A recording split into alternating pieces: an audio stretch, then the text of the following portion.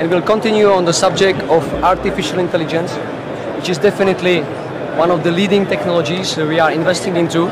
It's a lot about the hardware, but many things around the software. So let's check what do we have here over. I see we are quite busy, but that's good. So maybe we'll start on this side. Okay.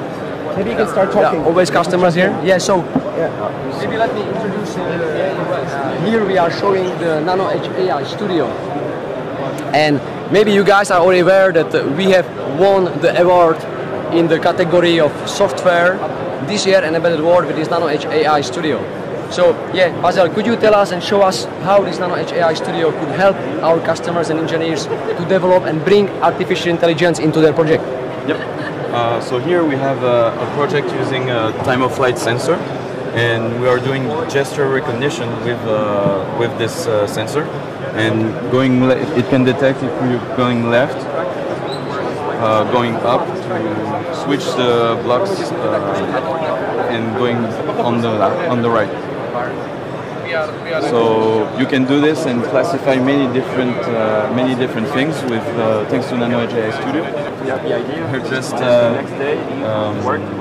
We're just trying many different things now, because before we had vibration use cases, current use cases, and now the time of flight gives us many different applications and many different things to try. Yeah. Can you show us the demo how it works? Yeah.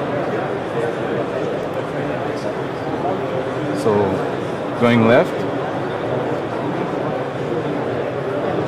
then you can go right, up like this, and to go up, you can turn the blocks and rotate the blocks. So there's a lot of applications for time of flight. It is. But you know, the story here is we are using time of flight as the source of the data for the analysis.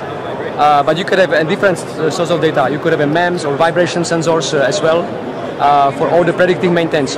But the real beauty of Nano Edge AI Studio is that you don't need to invest hours and hours, and you don't need to have a data scientist to collect thousands of data, clean them, classify them, and build your neural network model. What the Nano Edge AI Studio really does is, from the basic set of data that you can collect directly from the application, it will select from thousands of different pre-trained models that has its own database, the best one fitting the application, then propose it to flash it inside the microcontroller and make the real training on the micro, on the edge again. So the whole process and the time to implement such a solution in application gets much more shorter with low investment.